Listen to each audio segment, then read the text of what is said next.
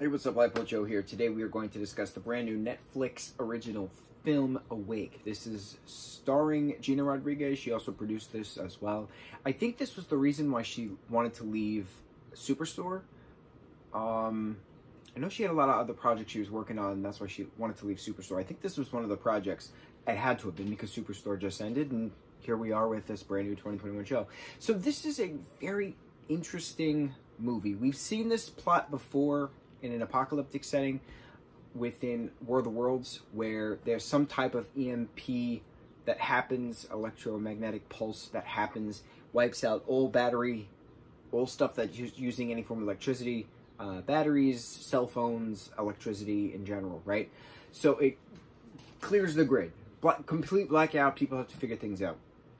And when this happens, Gina Rodriguez is with her two kids in this, Noah and Matilda, and the car stops finally, but then it gets hit by a truck. They fall into a lake. Mom and son come out of the lake, seeing Sheriff pushing on the daughter's chest to get the water out of her lungs. Okay, so then they're trying to figure out what to do. The grandmother thinks that, you know, something special is going on because Matilda can sleep and then everybody else can't sleep, so she takes her to church where there's all hell breaking loose at the church. That's the other thing. So all the electronic stuff doesn't work, but then people can't sleep as well. So if you don't sleep, you know, 3-4 days, you start to get delirious, your body starts to shut down, you start to hallucinate. The longest recorded lack of sleep was 11 days. Someone had volunteered for a study, and he went 11 days without sleep.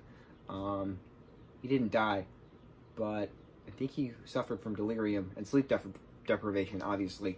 So this movie's about figuring out why can Matilda sleep, the fact that there's another woman who can sleep, and that this particular woman's at this place called the Hub, which is 150 miles away from where they are, that one of Gina's friends from the military is like running the Hub. So it's a matter of will they, won't they get to the Hub. When they get to the Hub, what's going to happen at the Hub? All hell breaks loose there, of course, because people are now, it's delirium. We're on what? We're like 8 or 9 days after this started, so like people are like going crazy, and rightfully so. They're starting to hallucinate. And then after the morning after all hell breaks loose, it's presumed that the brother Noah is dead because he was electrocuted, but then there was a defibrillator that Matilda had brought her brother back with, and he was alive. So then Matilda then figures out that you have to be dead to then be alive again, like a reborn thing. And she asked her brother, did something happen to me? Why can I sleep? And then they both realized that she died very briefly in the accident, and that there was water in her lungs, and the officer had brought her back. So their plan was to do the same thing to their mom, who's on the verge of death.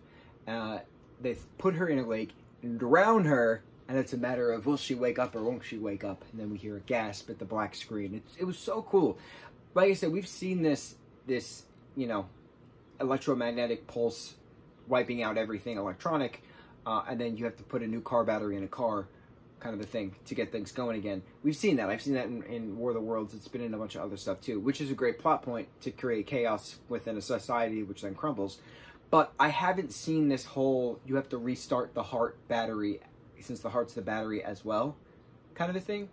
I thought that was a neat little twist. I didn't expect it. So it's like an hour and a half long. Some parts are extremely slow, but like it was a neat twist at the end of figuring it out, that the kid had to figure it out. I thought that was pretty cool. I haven't seen something like this in a while, so kept me on my toes. I will say that. I was very impressed. I hope I'm impressed in the next film. On to something else. Mucho mahalo.